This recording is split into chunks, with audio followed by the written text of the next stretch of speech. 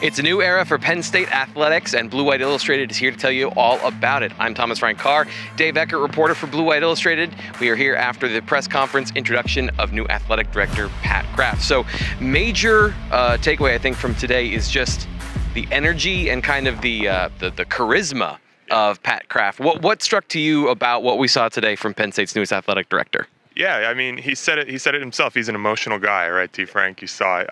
He was tearing up a little bit. Clearly an emotional guy. But, you know, I mean, he commands the room, doesn't he? You know, he was pounding on the table.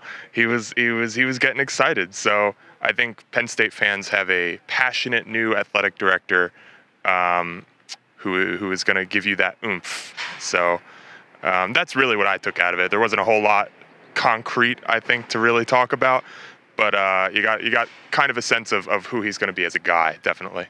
And that was one thing on the BWI Daily Edition, senior editor Nate Bauer talked about, is just that infectious attitude.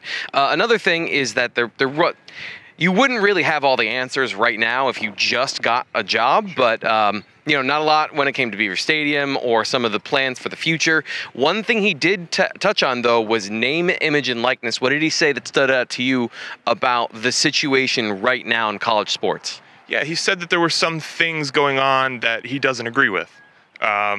Namely, I guess what he interprets to be, you know, schools reaching out to athletes who are on a roster and not in the transfer portal, and then offering those athletes NIL money to go into the transfer portal and end up at a different place. So that's something he said that he doesn't agree with. He said he kind of anticipates a market correction within, I think he said 24 months, if I'm remembering correctly. So clearly there's some stuff going on there that he doesn't agree with.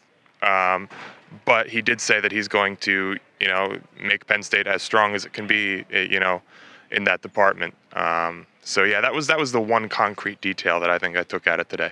The other thing too, the future of athletics in general is kind of up in the air with all of these new stresses with NIL and you know, just the expanding market of college athletics. But he seemed fairly committed to 31 sports at Penn State and winning at all of those, which is, you know, you can say those things. We'll see how all of that works out.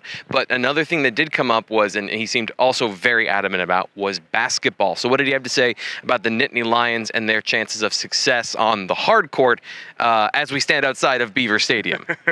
Yeah, he said, the VJC's right there, T. Frank. You can't see it if you're watching, but, you know, he said he thinks they can win. He had a lot of good things to say about Micah Shrewsbury. He kind of said, you know, joked with Sandy Barber, who was also here, that she made his life easier by hiring Micah Shrewsbury.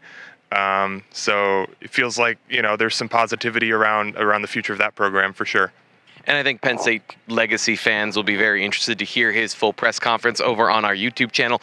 Also, I know that this is kind of a thing. It's a touchy subject for a lot of fans, but it didn't seem afraid of saying the name Joe Paterno, which came up at one point when recollecting his career as an Indiana linebacker. So all of that here on the Blue White Illustrated YouTube channel. Make sure you subscribe so you get the full breaking news information, all of that from Blue White Illustrated on YouTube, and you check out the full press conference from Pat Kraft, the new athletic director.